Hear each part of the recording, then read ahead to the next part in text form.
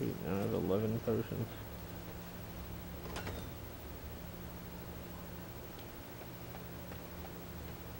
Dang it. There's gonna be more good shit in here. As you say. Whoa. That looks scary.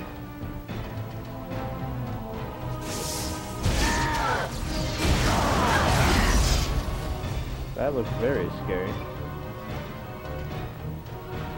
Immediately. I'm screwed.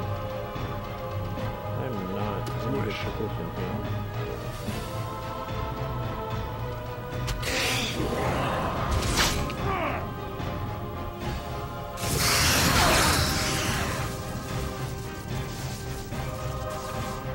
I see.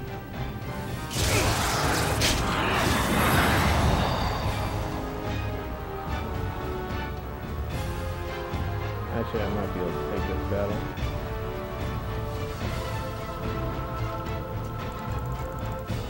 I probably overreacted.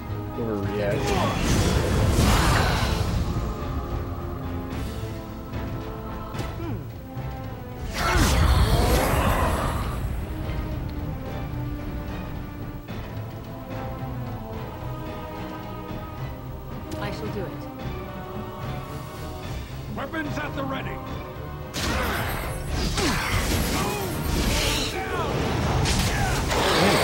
Supposed to attack this one. Or is he dead now? I guess he might be dead now. Let's get started. Yes.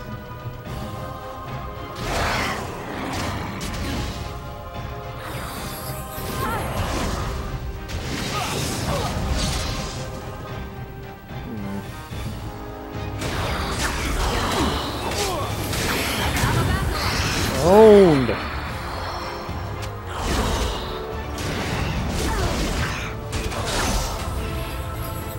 That was a pretty nasty little surprise there, though. I'm still alive. Mostly. Compared to Kevlar. Dang it. 6 damage.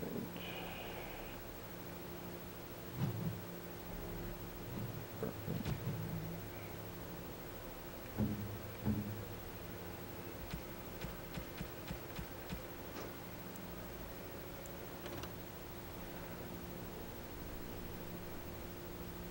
Oh. Okay. Pretty much the same. Oops.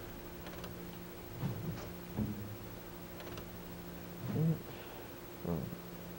Swap it. I don't have a bow on. Interesting. I should do that to jump. And destroy it. And I'll grab this. Whoops. Give it over to Alistair.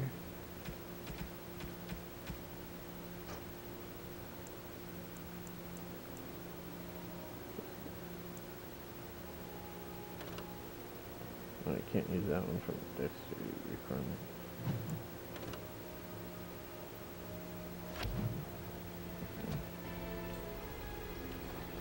What? I'm gonna save this because I might be a bitch and have another trap on this chest or something. Damn it. Yes? Is there something you wish to discuss? If not, we should hurry. Time is of the essence. Adrala was a bard in the service of Divine Clemens I during the Second Exalted March. The schism had split the Chantry into the one we know and the Imperial Chantry in Tevinter. There was much mistrust of the Tevinter Imperium at this time, as you can imagine.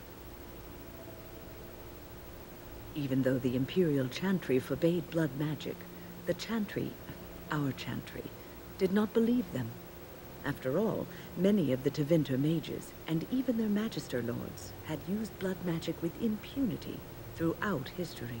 Together, with the help of the Chantry and its Templars, Adrala wrote the litany to protect against the mind-controlling abilities of blood mages. It is just a spell, like any other spell. Any mage should be able to recite it. Reciting the litany breaks any existing mind control and prevents future attempts at domination from being successful. So we should use it before we get mind Onward, controlled then. in a battle? I'm unable to do that. I'm unable to do that.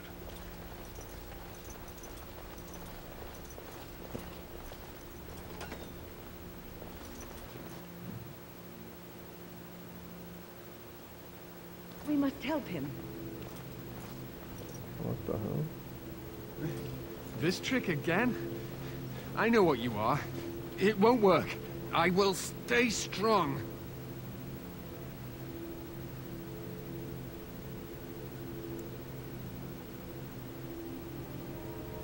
The boy is exhausted.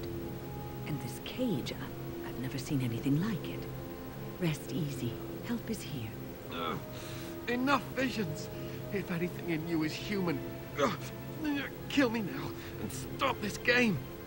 You broke the others, but I will stay strong for my sake. For theirs. Filthy blood mages getting in my head. I will not break. I'd rather die.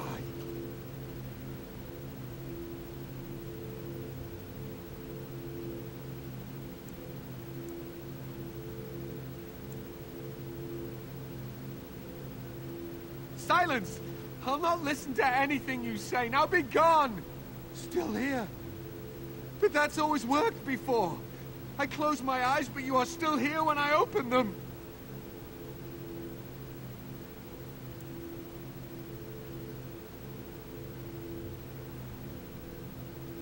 Don't blame me for being cautious.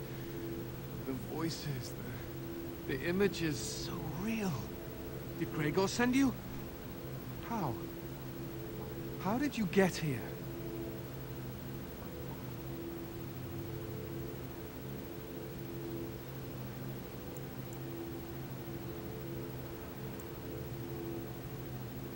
Good.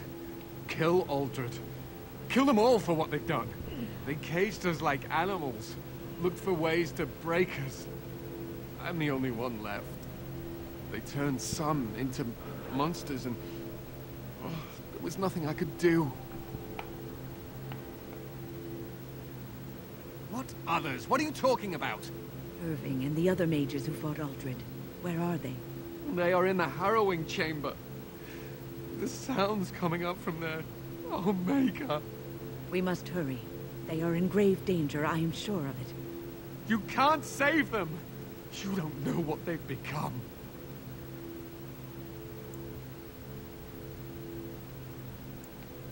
They've been surrounded by blood mages whose wicked fingers snake into your mind and corrupt your thoughts. His hatred of mages is so intense. The memory of his friends' deaths is still fresh in his mind. You have to end it now, before it's too late. Shut up.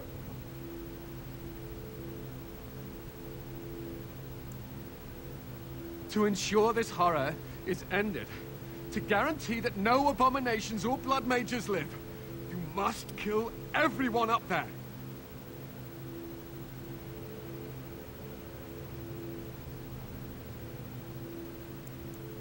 That is your choice to make, but I beg you to consider what I have to say. You cannot tell Maleficarum by sight. Just one could influence the mind of a king, of a grand cleric.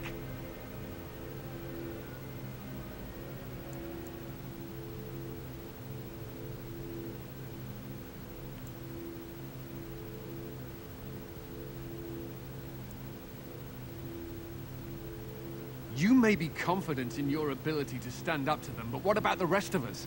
Will you protect us from them?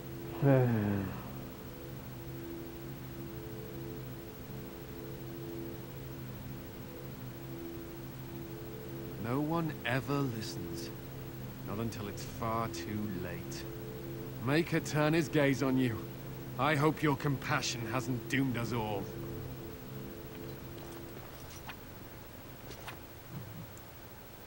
So there's the harrowing chamber.